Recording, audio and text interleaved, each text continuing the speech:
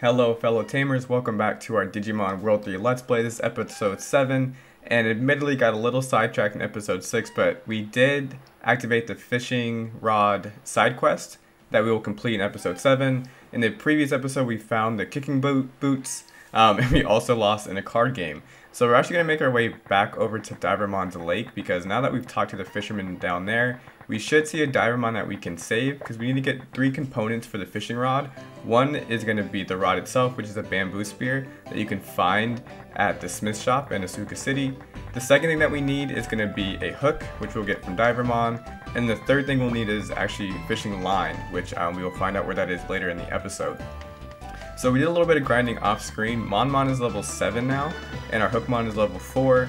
And I believe both Agumon and Renamon have champion forms that are level 5 at this point. Once we get everyone level 5, I think I will switch to Renamon, because Renamon's champion form will be really helpful in some upcoming boss fights.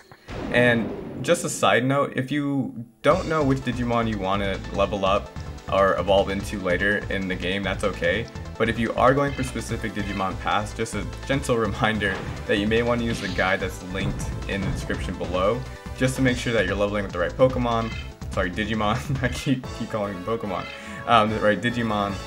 You also may want to consider if you want to keep all the Digimon that you started with.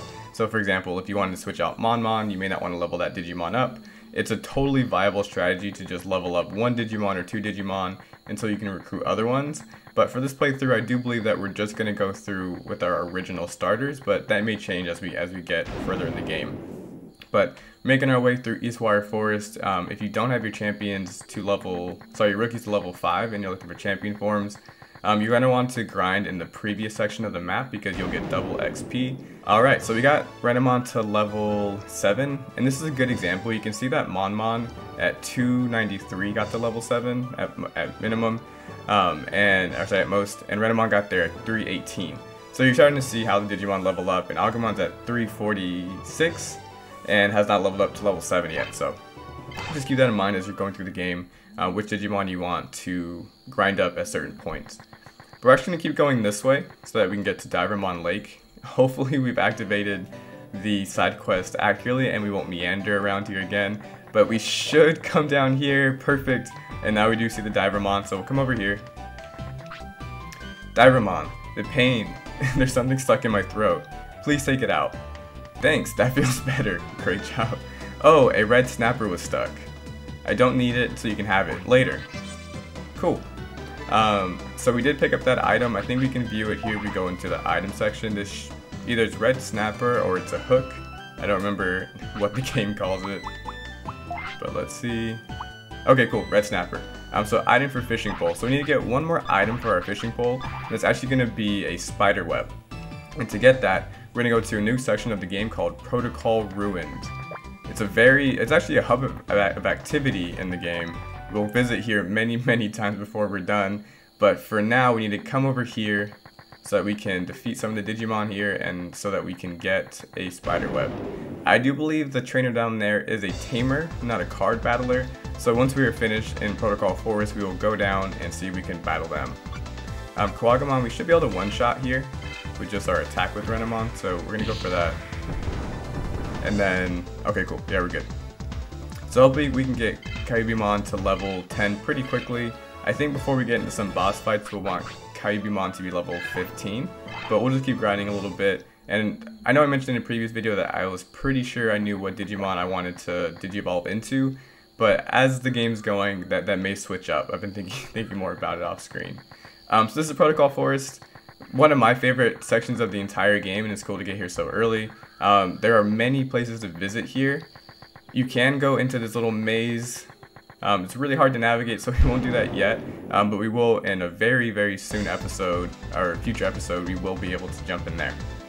So, these are actually the Digimon that we need. We do need to defeat some of these so that we can get a spider web. One thing to know is that they can poison you, and poison does so much damage in this game. I'm pretty sure that poison out damages just their regular and special attacks. So just keep that in mind, but looks like we're one-shotting everything with a level, I think, 6 champion? Level 5 champion, so we should be good there. We got some bits, but we did not get a spider web. So we're just going to be in here for a little bit until we do get that spider web. And this is actually a good grinding point too, so even if it takes a few of these Digimon to get the item that we need, that's totally fine, because before we move on after the fishing rod, we're probably going to get all of our champion forms to level 10 anyway, and we're probably going to do it in this section of the game, so totally fine. I do wish we had a faster encounter rate though, so we're not trying so hard to find one. And this is Dakugumon. I think I said that right. I'm so terrible at pronouncing monster names, but I love monster catching games. The world that we live in. So this should still be a one-shot. I don't think there are damage rolls in this game, and if there are, I don't know how they work, but I think it's just like whatever damage you do is what you do. We get 21 XP, we get bit. Unfortunately, we did not get a spider web yet. So we'll keep searching in here. I would jump up here and like just show you the rest of the map, but I do believe we start getting different Digimon over there, and it's really like difficult to navigate in my opinion. So I'm hoping that our next is it Takugumon? Hope I'm saying that right. Will give us what we need here. I think I'll like phonetically go through and figure out how to say these Pokemon. Digimon names. Ugh, I keep saying Pokemon. I'm so used to playing Pokemon on YouTube, not Digimon. But I will do better for sure. So this is one shot. Again. Oh no, it didn't. So see, that only did 141. And our other two attacks did, I think, 220 and 226. So I'm really not sure how the damage rolls work or stats work. Oh, we did get poisoned. So you'll see here.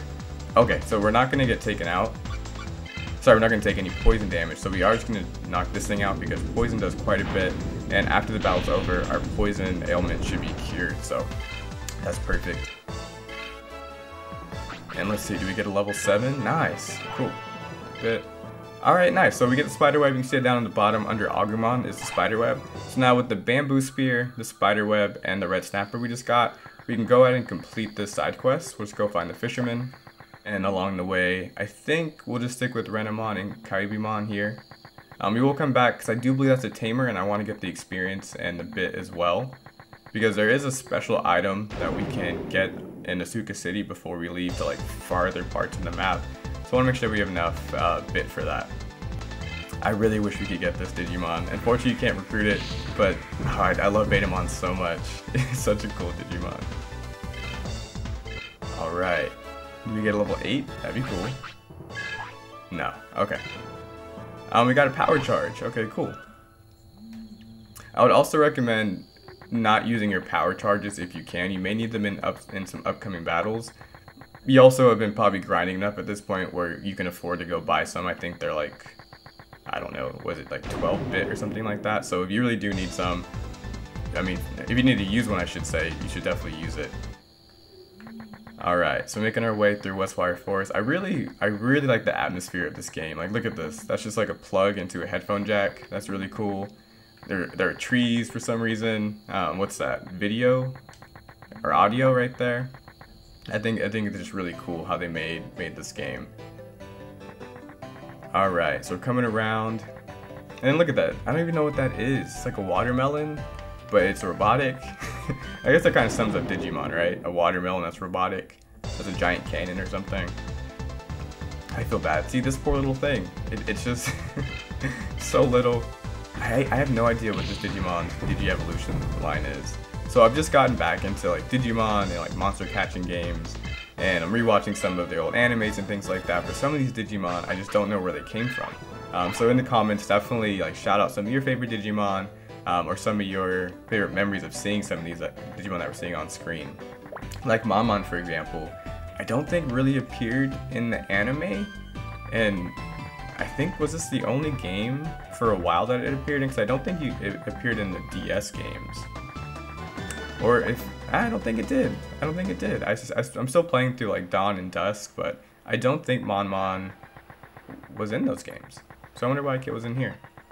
But we are coming back to the fisherman so that we can finish this quest. A bamboo spear, spider web, and red snapper. Wait a moment, I'll make you a fishing bowl. Alright, the Digimon in the backpack. That's always a good sign. I think I can make the best fishing pole ever. Nice. Of course, it's only a matter of opinion. Use this fishing pole I made and you'll catch big fishes. Okay. Good luck catching the big fishes. Okay, here you go, boy. I really like the dialogue in this game. It's cool. Huh? Thanks, Pops. Yeah, I got the fishing pole. Alright. Well, good luck. Alright, and we're on our way. Cool. So that is how you get the fishing rod in this game. Really important for grinding. I'll try one over here. We might we might lose. We might get a game over. But I will fish over here real quick just to show you how it works. Alright, so we're going to hop over to just the entrance here. I think we're in an okay spot to do this. We'll see. We'll see. I think with Renamon's form, we'll be okay. Yeah, we'll do a little bit more grinding. Another encounter is actually really good here, so that's perfect. We'll just fight. This is a one-shot. Getting to level 8 would be kind of cool, especially for what we're about to do. So the reason why I'm so concerned is because fishing in this game brings really powerful Digimon, and it's definitely not scaled for where you need to be. Like, you can go fight ultimate level Divermon, and you just really can't do anything with them. Cool. So when you're ready to fish, that little icon will appear over your head. But before we do fish, I'm going to use a power charge here. So we'll go to items, and then we will click power charge. So kind of a waste, but I want to make sure that we have as much HP as possible here. And then the spider web that we collected, it looks like we kept that. And I am curious if our weapons are still attached.